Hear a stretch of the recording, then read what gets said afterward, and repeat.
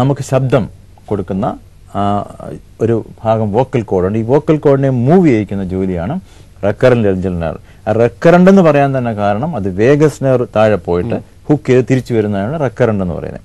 Superior laryngeal nerve എന്ന് പറയുന്നത് നമ്മുടെ ക്വാളിറ്റി. ഇപ്പം നമുക്ക് പല മോഡുലേഷൻ ഒക്കെ ചെയ്ത് പാട്ട് പാടുന്ന സിംഗേഴ്സ്, ടീച്ചേഴ്സ്, അല്ലെങ്കിൽ ശബ്ദം കൊണ്ട് ഉപജീവനം കഴിക്കുന്ന എല്ലാവർക്കും ഭയങ്കര ഇമ്പോർട്ടൻ്റ് ആണ് ഈ രണ്ട് നെർവുകളും. ഇതിന് ക്ഷതം സംഭവിക്കുന്നത് നമ്മൾ സാധാരണ കൺവെൻഷണൽ തൈറോയ്ഡ് സർജറിയുടെ ഒരു നോൺ കോംപ്ലിക്കേഷൻ ആയിട്ടാണ് പറയപ്പെടുന്നത്. അതുകൊണ്ടാണ് ആൾക്കാർ ഭയപ്പാടോടെ അതിനെ കാണുന്നത്. ഈ ഇപ്പോൾ ഡോക്ടർ ഇപ്പോൾ ചെയ്തിരിക്കുന്ന ഈ ഇപ്പം അതിന് മുമ്പ് വേറെ ചോദ്യം, ഈ രണ്ട് നെർവിൻ്റെ കാര്യം പറഞ്ഞല്ലോ, രണ്ട് നെർവ്, ഒന്ന് റെക്കറന്റ് ആൻഡ് സുപ്പീരിയർ ലാരിഞ്ചൽ. ഈ പിച്ച് നഷ്ടപ്പെടുന്ന ഏതാണ്? Superior laryngeal. അത് ചെയ്ത് കഴിയുമ്പോഴത്തേക്ക് സൗണ്ടിന്റെ പിച്ച് നഷ്ടപ്പെട്ട്, അതെ, അതായത് ടെനർ വോയിസ് പാടാൻ കഴിവുള്ള ഒരു മനുഷ്യന് ഇത് സർജറി കഴിഞ്ഞ് ഇഞ്ചുറി ആയ ബേസ് വോയിസേ പാടാൻ പറ്റുള്ളൂ. ഇതേപോലെ സൊപ്രാനോ ഓൾട്ടോ പാടിക്കൊണ്ടിരിക്കുന്ന ആളിന് സൊപ്രാനോട്ട് പോകും. ആ വ്യത്യാസം. ഈ നെർവിന് തകരാറ് സംഭവിക്കാതെ തൈറോയ്ഡക്ടമി ചെയ്യാൻ പറ്റില്ലേ? ചെയ്യാം, പക്ഷേ അബദ്ധം സംഭവിക്കാം. കാര്യം നമ്മൾ ഫ്രണ്ടിൽ കൂടെ അപ്രോച്ച് ചെയ്യുമ്പോൾ, അതായത് അതിന്റെ ചൂടെ നല്ല ശുദ്ധമായ ഭാഷയെ പറഞ്ഞാൽ, ഈ രണ്ട് നെർവുകളും രക്തക്കൊഴലുകളും പാരാതൈറോയ്ഡ് ഗ്ലാൻഡും നമ്മുടെ തൈറോയിഡിന്റെ പുറകിലിരിക്കുന്ന ലാറ്ററലി ആൻഡ് ബാക്ക്, പുറകിലായിരിക്കുന്നത് ഈ പ്രധാനപ്പെട്ട ഓർഗൻസിനെ നമ്മൾ സേവ് ചെയ്യാൻ വേണ്ടിയാണ് ഈ തൈറോയ്ഡ് സർജറി ചെയ്യുന്നത്. അതിന് നമ്മൾ ഫ്രണ്ടിൽ കൂടെ പോകുക എന്ന് പറഞ്ഞു കഴിഞ്ഞാൽ അർത്ഥം വളഞ്ഞ് മൂക്കെ തൊടുക എന്ന് പറഞ്ഞ പോലെയാണ്. ഇതാണ് വ്യത്യാസം. അപ്പം നമ്മൾ ആദ്യമേ തന്നെ ഫസ്റ്റിലെ തന്നെ പോയിട്ട് രക്തക്കൊഴലുകളെ കൺട്രോൾ ചെയ്യുക, ഈ നെർവിനെ ഐഡന്റിഫൈ ചെയ്യുക, പാരാതൈറോയിഡിനെ ഐഡന്റിഫൈ ചെയ്യുക, സേവ് ചെയ്യുക, അതിനുശേഷം ഗ്ലാൻഡിനെ മാറ്റുക. കോഹർ തൈറോയ്ഡ് സർജറി എന്ന് പറഞ്ഞാൽ നമുക്ക് ട്രെയിനിങ് കൊടുക്കുന്നത് എന്തിനാണെന്നറിയാമോ? ബ്ലഡ് വെസൽസിനെ പിടിക്കാനും ബ്ലീഡിങ് നിർത്താനുമാണ് പഠനം കൊടുക്കുന്നത്. എന്ന് വെച്ചാൽ നമ്മൾ ആദ്യമേ കഴുത്ത് ഫ്രണ്ടിൽ തുറന്നിട്ട് ഗ്ലാൻഡിനെ പിടിച്ച് റൈറ്റിലോട്ടോ ലെഫ്റ്റിലോട്ടോ ഒക്കെ ടേൺ ചെയ്തിട്ടാണ് ഈ നെർവിലേക്ക് എത്തുന്നത്. അപ്പോൾ അത് ബ്ലീഡ് ചെയ്യാം. ആ ബ്ലീഡിങ്ങിനകത്ത് സംഭവിച്ചു കഴിയുമ്പോൾ എവിടെയാ നെർവ്, എവിടെയാ പാരാതൈറോയ്ഡ് ഒന്നും കാണാൻ സാധിക്കില്ല. അതെല്ലാം ബ്ലഡ് പൂളായിട്ട് മാറും. ടിഷ്യൂസ് എല്ലാം സ്റ്റെയിൻഡ് ആവും. പിന്നെ നമ്മുടെ ഡിസെക്ഷൻ ഭയങ്കര ബുദ്ധിമുട്ടാവും. ഇവിടെയാണ് ഈ കോംപ്ലിക്കേഷൻ സംഭവിക്കുന്നത്. ഞാൻ ഡിസൈൻ ചെയ്ത ഈ ഹൊറിസോണ്ടൽ ലാറ്ററൽ തൈറോയ്ഡക്ടമി എന്ന് പറയുന്ന തോമസ് ടെക്നിക്, മയോൺ ടെക്നിക്, ഇതിനകത്ത് ആ സ്ഥാനത്ത് നമ്മൾ മുന്നമേ പോയിട്ട് ഈ സേവ് ചെയ്യേണ്ട സംഗതികളൊക്കെ സേവ് ചെയ്യും. ഇതിന് ശേഷമേ ഗ്ലാൻഡിലേക്ക് വരുള്ളൂ. Just A philosophical shift. ആ സർജിക്കൽ ടെക്നിക്കിന്റെ ഒരു ഷിഫ്റ്റാണ് ഞാൻ കൊണ്ടുവന്നിരിക്കുന്ന പുതിയ വ്യത്യാസം. ഇൻഫാക്ട് ഒരു വലിയൊരു തൈറോയ്ഡ് ഗ്ലാൻഡ് പലപ്പോഴും നമ്മുടെ ഈ ഭയം കൊണ്ട് തൈറോയ്ഡ് സർജറി ചെയ്യാതെ വെച്ചിരുന്നിട്ട് വലിയ huge, even unbelievable big size ഉള്ള പേഷ്യൻസ് വരെ വരും. അവർ എന്തുകൊണ്ട് ചെയ്തില്ല എന്ന് ചോദിച്ചാൽ അവർ പേടിയായിരുന്നു ഇനി അവർ പോകുമെന്നുള്ളത്. ഒരു സ്റ്റേജ് കഴിയുമ്പോഴേക്കും ഇത് മാറ്റിയേ പറ്റുള്ളൂ. ഇങ്ങനെയുള്ള സിറ്റുവേഷനിൽ പോലും നമ്മൾ ആദ്യം രക്തക്കൊഴലുകൾ അതിനെ ലൈഗേറ്റ് ചെയ്തിട്ടുള്ള ഓപ്പറേറ്റീവ് ആണെങ്കിൽ തൈറോയിഡിന്റെ സൈസ് 50% വേഗം കുറയും. അപ്പോൾ സർജറി എളുപ്പമായി മാറും. ഈ സർജറിക്കകത്ത് ബ്ലഡ് ലോസ് എന്ന് പറഞ്ഞാൽ 2 ml 3 ml ലോസിലാണ് ഓപ്പറേറ്റ് ചെയ്യുന്നത്. സാധാരണ ബ്ലഡ് ട്രാൻസ്ഫ്യൂഷൻ വരെ ചെയ്യാൻ റെഡിയാക്കി വെച്ചിട്ടാണ് ആൾക്കാർ തൈറോയ്ഡ് സർജറി പോസ്റ്റ് ചെയ്യുന്നത്. അത്രയ്ക്കാണ് അതിന്റെ ഇമ്പോർട്ടൻസ്. ഡോക്ടർ, ഇപ്പോൾ ഈ ഡോക്ടർ പറഞ്ഞ ഹൊറിസോണ്ടൽ ലാറ്ററൽ തൈറോയ്ഡക്ടമിയും ഫ്രണ്ടിൽ കൂടെ ചെയ്യുന്ന തൈറോയ്ഡക്ടമിയും തമ്മിലുള്ള പ്രധാനപ്പെട്ട വ്യത്യാസങ്ങൾ എന്തൊക്കെയാണ്? ഏറ്റവും പ്രധാനം സൗന്ദര്യം.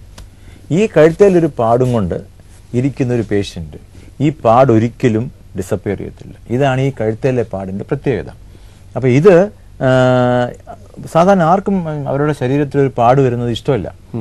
2, കഴുത്തിൽ ഈ മസിൽ കഴിഞ്ഞ് സ്കിൻ കഴിഞ്ഞ ഉടനെ 2 മസിൽസ് ഉണ്ട്. അതിന് പ്ലാറ്റിസ്മ എന്ന് പറയും. ഈ പ്ലാറ്റിസ്മയെ നമ്മൾ കട്ട് ചെയ്യുമ്പോൾ ഫ്രണ്ടിൽ പ്ലാറ്റിസ്മ ഇല്ല. അപ്പൊ നാച്ചുറലി ഈ സ്കാർ സ്ട്രെച്ച് ചെയ്തിട്ട് അത് ഒരിക്കലും എത്ര വർഷം കഴിഞ്ഞാലും പാട് പോവില്ല. അതാണ് അതിന്റെ ഏറ്റവും.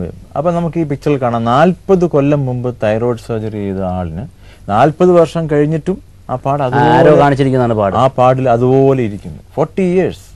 അതേസമയം ഞാൻ ചെയ്യുന്ന തൈറോയ്ഡ് സർജറി കഴിഞ്ഞാൽ within 3 to 6 months scar disappear ചെയ്യും. അതാണ് വ്യത്യാസം. ഇതാണ് ഈ കോസ്മെറ്റിക് വ്യത്യാസം. പിന്നെ ഡോക്ടർ നേരത്തെ പറഞ്ഞ പോലെ കോംപ്ലിക്കേഷൻസ് ഒഴിവാക്കുക, ഫംഗ്ഷണൽ ആസ്പെക്ടിലുള്ള വ്യത്യാസം. പിന്നെ ബ്ലഡ് ലോസ് കുറവാണ്, നമുക്ക് ബ്ലഡ് ട്രാൻസ്ഫ്യൂഷൻ ആവശ്യമില്ല. ഈ ബ്ലഡ് ട്രാൻസ്ഫ്യൂഷൻ ആവശ്യമില്ല എന്ന് എടുത്തു പറഞ്ഞുകൊണ്ട് ചോദിക്കുകയാണ്. ബ്ലഡ് ട്രാൻസ്ഫ്യൂഷൻ ഒരുമാതിരി എല്ലാ സർജറികളിലും ചെയ്യുന്നതാണ്. അപ്പൊ അതിന് ഇപ്പൊ അത് ഒഴിവാക്കുന്നു എന്നുള്ളത് ഒരു വലിയൊരു ഇമ്പോർട്ടൻറ്റ് സംഭവമായിട്ട് പറഞ്ഞെന്തുകൊണ്ടാണ്? പറഞ്ഞുതരാം. നമുക്ക് ബ്ലഡ് ട്രാൻസ്ഫ്യൂഷനോട് പകരുന്ന ഒരുപാട് രോഗങ്ങളുണ്ട്. പലപ്പോഴും നമ്മൾ പറയാറുണ്ട് എല്ലാം ടെസ്റ്റ് ചെയ്ത് നോക്കി, ഹെപ്പറ്റൈറ്റിസ് ബി, എയ്ഡ്സ് എല്ലാ ടെസ്റ്റും ചെയ്ത് എന്നാൽ പോലും minor cross matching, major cross matching reaction എന്ന് പറഞ്ഞ പല പല പ്രശ്നങ്ങൾ ഇതിലുണ്ട്. ഈ മൈനർ ക്രോസ് മാച്ചിങ് എറേഴ്സ് ഉണ്ടായി കഴിഞ്ഞാലും പേഷ്യന്റിന് റിസീവ് ചെയ്യുന്ന ആളിന് പല പ്രശ്നങ്ങളും സംഭവിക്കാം. അപ്പോൾ ഇങ്ങനെയുള്ള സാഹചര്യത്തിൽ ബ്ലഡ് ട്രാൻസ്ഫ്യൂഷൻ ഇന്ന് അവോയ്ഡ് ചെയ്യണം എന്നുള്ളതാണ് സർജറിയിലെ ഏറ്റവും പ്രത്യേകത. ഒരുപാട് പുതിയ പുതിയ മെഷീൻസ് വന്നിട്ടുണ്ട് ബ്ലഡ് ലോസ് ഉണ്ടാക്കാതിരിക്കുന്ന രീതിയിൽ സർജറി ചെയ്യാൻ പറ്റുന്നത്. അപ്പോൾ ട്രാൻസ്ഫ്യൂഷൻ എന്ന് പറയുന്നത് ഇന്ന് ഒരു ഔട്ട്ഡേറ്റഡ് സംഗതിയായിട്ട് മാറിക്കൊണ്ടിരിക്കുക. ബ്ലഡ് കൊടുക്കാതെ നമ്മൾ ഓപ്പറേറ്റ് ചെയ്യണം, മാക്സിമം ബ്ലഡ് കൊടുക്കാതെ ഓപ്പറേറ്റ് ചെയ്യാൻ, അതാണ് ഏറ്റവും ഇമ്പോർട്ടൻറ്റ്. ഓക്കെ ഡോക്ടർ, തിരിച്ചു വരാം. ഇനി ഒരു short break. Welcome back. Doctor, ഇപ്പം നേരത്തെ ഈ ഡോക്ടറുടെ തോമസ് ടെക്നിക്ക് എന്ന് പറയുന്ന ഹൊറിസോണ്ടൽ ലാറ്ററൽ തൈറോയ്ഡക്ടമിയും നേരത്തെ ചെയ്തുകൊണ്ടിരുന്ന കോഹറിന്റെ ടെക്നിക്കും കൊണ്ടുള്ള വ്യത്യാസം എന്താണെന്ന് ചോദിച്ചപ്പം പാട് ഉണ്ടാവില്ല, അല്ലെങ്കിൽ പാട് പിന്നീട് കഴുത്തിൽ കാണൂല എന്ന് പറഞ്ഞു. അത് കഴിഞ്ഞ് ഒരുപാട് വർഷങ്ങൾ കഴിഞ്ഞാലും തൈറോയിഡിന്റെ സർജറി ചെയ്തതിന്റെ പാട് കണ്ട ഒരു പേഷ്യന്റിന്റെ പടവും നമ്മൾ കാണിച്ചല്ലോ. ഈ ഡോക്ടറുടെ സർജറി ചെയ്താൽ, അല്ലെങ്കിൽ ഡോക്ടറുടെ ടെക്നിക്ക് പോയിട്ട് സർജറി ചെയ്താൽ പാടുണ്ടാവില്ല എന്നും മറ്റേ ടെക്നിക്കിൽ പാടുണ്ടാവും എന്ന് പറയാൻ ഒരു ടെക്നിക്കൽ റീസൺ ഉണ്ടോ അതിന്? ഉണ്ട്, തീർച്ചയായിട്ടും ഉണ്ട്. നമ്മുടെ കഴുത്തിന്റെ വശങ്ങളിൽ ഈ പ്ലാറ്റിസ്മ എന്ന് പറയുന്ന മസിൽ ഫുള്ളായിട്ട് നമുക്കുണ്ട്. ഫ്രണ്ടിലാണ് ഇല്ലാത്തത്. നമ്മുടെ കോഹർ തൈറോയിഡ് സർജറിയുടെ ഇൻസിഷൻ നമ്മൾ ഇടുന്ന ഇവിടെ ഇങ്ങനെയാണ്, ഒരു മാല പോലെ ആയിരിക്കും ഇടുന്നത്. അപ്പം ഈ അതിന്റെ പേര് തന്നെ കോളർ ഇൻസിഷൻ, കോഹർ കോളർ ഇൻസിഷൻ. അപ്പൊ ഇവിടെ നമ്മൾ കട്ട് ചെയ്ത് കഴിഞ്ഞാൽ പാട് ഒരിക്കലും പോകുന്നില്ല എന്നുള്ളതാണ് എൻ്റെ ഏറ്റവും വലിയ പ്രത്യേകത. അതേസമയം നമ്മൾ സൈഡിൽ ഓപ്പറേറ്റ് ചെയ്യുവാണെങ്കിൽ, ഇപ്പൊ ഈ പേഷ്യന്റിനാണ് തന്നെ നമ്മൾ ഇമ്മീഡിയറ്റ് പോസ്റ്റ് ഓപ്പറേറ്റീവ് പീരീഡ് നമുക്ക് 100 വരെ കാണാം. ആ പേഷ്യന്റിനെ 6 മാസം കഴിഞ്ഞിട്ട് നമ്മൾ റിവ്യൂ ചെയ്ത് നോക്കുമ്പോൾ നമുക്കറിയാം കഴുത്തെ പാടില്ല, പാട് മുഴുവൻ ഡിസപ്പിയർ ചെയ്തു. അപ്പൊ ഇങ്ങനെ ഒരു സൗന്ദര്യം കൊടുക്കാൻ പറ്റുന്ന, ഒരു മനുഷ്യനും കഴുത്തേൽ പാട് വരുന്ന ഇഷ്ടമല്ല, കഴുത്തല്ല ശരീരത്തിന്റെ ഒരു ഭാഗത്തും സ്കാർ എന്ന് പറയുന്നത് ആർക്കും ഇഷ്ടമുള്ള കാര്യമല്ല. അപ്പൊ ഇതിന് 6 months കൊണ്ട് നമുക്ക് പാട് നഷ്ടപ്പെടുന്ന രീതിയിൽ ഒരു പുതിയ സംഗതി കൊടുക്കുകയാണെങ്കിൽ ഇതൊരു പ്ലാസ്റ്റിക് സർജറി, കോസ്മെറ്റിക് സർജറി, അല്ലെങ്കിൽ ഒരു എന്താ പറയുന്നത് മനുഷ്യന് കോൺഫിഡൻസ് കൂടുതൽ കൊടുക്കാവുന്ന സർജറി. നമ്മൾ സാധാരണ പറയാറുണ്ട് ഒരു മാലയും കിട്ടച്ചാൽ മതി. അങ്ങനെയല്ല, മാല 7 ഊരി കഴിയും പിന്നെ പാട് കാണും. അപ്പൊ നമുക്ക് ഒരിക്കലും പാട് അവശേഷിക്കാത്ത ഒരു സർജറി, ഇതിനെയാണ് സൗന്ദര്യം കൊടുക്കുന്ന സർജറി. ഇത് സ്ത്രീകളിൽ മാത്രമേ ഇത് ചെയ്യുന്നുള്ളൂ, അത് പുരുഷന്മാരിലും ചെയ്യുന്നുണ്ട്? തൈറോയിഡ് എന്ന് പറയുന്ന ഗ്രന്ഥിയിലുള്ള പ്രശ്നങ്ങൾ സ്ത്രീക്ക്, പുരുഷന്, കുഞ്ഞുങ്ങൾക്ക് ഞാൻ ചോദിക്കാനുള്ളതല്ല. തൈറോയിഡ് ഗ്രന്ഥി എല്ലാവർക്കും ഉള്ളതാണല്ലോ പ്രശ്നങ്ങൾ വരാൻ സാധ്യത. ഞാൻ ചോദിച്ചത് ഈ സ്കാർ ഇല്ലാത്ത ഒരു കോസ്മെറ്റിക് അപ്പീലുള്ള സർജറി അന്വേഷിച്ച് പുരുഷന്മാർ വരാറുണ്ടെന്ന് ഞാൻ ചോദിച്ചത്. അപ്പൊ ഞാൻ പറയാം, ഞാൻ ഒരിക്കൽ ഈ മീറ്റിംഗ് പ്രസന്റ് ചെയ്തപ്പോൾ എന്നോട് ആൾക്കാർ ചോദിച്ചു, അപ്പൊ ഡോക്ടർ ഇത് സ്ത്രീകൾക്ക് വേണ്ടി ഡിസൈൻ ചെയ്ത സർജറി ആണോ എന്ന് ചോദിച്ചു. ഞാൻ പറഞ്ഞാൽ പുരുഷന്മാർക്ക് വേണ്ടി ഡിസൈൻ ചെയ്ത സർജറിയാണ്. കാരണം നമുക്കത് നമ്മളൊരു കോളർ ഇട്ട് കഴിഞ്ഞാൽ എല്ലാവരും ടൈറ്റല്ലോ നടക്കുന്നത്. അപ്പോൾ സാധാരണ നമ്മളിടുന്ന കോളർ ബട്ടൺ ഇട്ട് കഴിഞ്ഞാൽ പിന്നെ ഈ ടോപ്പ് പാർട്ട് എന്ന് പറയുന്ന സാധനം എക്സ്പോസ്ഡ് ആണ്. എൻ്റെ സർജറി ഞാൻ പറഞ്ഞ പുരുഷന്മാർക്ക് വേണ്ടി ഡിസൈൻ ചെയ്ത സർജറിയാണ്. കാരണം ഈ കോളർ ഇട്ട് പോകുന്ന ആൾക്കാർ പോയി കഴിഞ്ഞാൽ സ്കാർ ഉണ്ടെന്ന് കാണത്തില്ല. എന്തുകൊണ്ട് പുരുഷന്മാർക്ക് സൗന്ദര്യം കൊടുത്തുകൂടാ? അപ്പം പുരുഷന്മാർക്കും സ്ത്രീകൾക്കും കുഞ്ഞുങ്ങൾക്കും പ്രായമുള്ളവർക്കും എല്ലാവർക്കും സൂട്ടബിൾ ആയിട്ടുള്ള സർജറി, അതാണ് അതിന്റെ പ്രത്യേകത. ഈ സ്ത്രീകളിൽ തന്നെ പ്രായമുള്ളവർക്കും പ്രായം കുറഞ്ഞവർക്കും എല്ലാവരും അന്വേഷിച്ച് വരുന്നുണ്ടോ ഈ surgery? Yes yes yes yes 86 വയസ്സ് പ്രായമുള്ള ഒരു അമ്മച്ചി എന്നോട് എന്ന് പറഞ്ഞത്, ഡോക്ടറെ എൻ്റെ കഴുത്തിൽ പാട് വരാൻ പാടില്ല.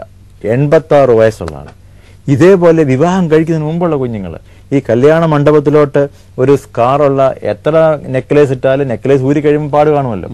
വിവാഹത്തിന് പോകാൻ ഉള്ള ആഗ്രഹമുള്ള കുട്ടികൾ തൈറോയിഡിൽ മുഴ കൊണ്ട് വന്നിട്ട് അവർക്ക് പോലും കഴുത്തെ പാട് വരാത്ത രീതിയിൽ സർജറി കൊടുക്കാമെങ്കിൽ എന്ത് സൈക്കോളജിക്കൽ സാറ്റിസ്ഫാക്ഷൻ ഉണ്ടാകുന്നത്. കാര്യം ഇതൊരു കോമൺ സർജറിയാണ്. ഈ കോമൺ സർജറി ആയതുകൊണ്ടാണ് അതിൻ്റെ ഏറ്റവും വലിയ ഇമ്പോർട്ടൻസ്, അതിൻ്റെ പ്രസക്തി ഉള്ളത്. ഈ സർജറി ചെയ്തു കഴിഞ്ഞാൽ പേഷ്യൻസിന് വേറെ എന്തെങ്കിലും ഗുണങ്ങളുണ്ടോ? ഈ പാട് വരില്ല എന്നുള്ളതല്ലാതെ വേറെ എന്തെങ്കിലും ഗുണങ്ങൾ? ഓ യെസ്. സാധാരണ തൈറോയിഡ് സർജറി കഴിഞ്ഞാൽ മിക്കവാറും ഹോസ്പിറ്റലിൽ നിന്ന് ഒരു 5 ദിവസം മുതൽ 8 ദിവസമുള്ളിൽ ഡിസ്ചാർജ് ചെയ്യാറുള്ളൂ. കാരണം പേടിയാണ് വീണ്ടും ഒരു ബ്ലീഡ് ചെയ്യുമോ, അല്ലെങ്കിൽ അത് സംഭവിക്കാം. പഴയ ടെക്നോളജിയിൽ അങ്ങനെയൊക്കെ സംഭവിക്കാറുണ്ടായിരുന്നു. ഇന്നങ്ങനെയല്ല. എൻ്റെ തൈറോയിഡ് സർജറി കഴിഞ്ഞാൽ 24 മണിക്കൂറിനകം പേഷ്യൻസ് വീട്ടിൽ പോകും. കാരണം തുടക്കത്തിൽ നമ്മൾ ചെയ്തുകൊണ്ടിരുന്ന ടെക്നോളജി ഞാൻ ഒരുപാട് അഡ്വാൻസ് ചെയ്തു. ഇപ്പം ഞാൻ ഓപ്പറേറ്റ് ചെയ്യുന്ന ഹാർമോണിക് സ്കാൽപ്പൽ എന്ന് പറയുന്ന ഇൻസ്ട്രുമെന്റ് വെച്ചിട്ടാണ്.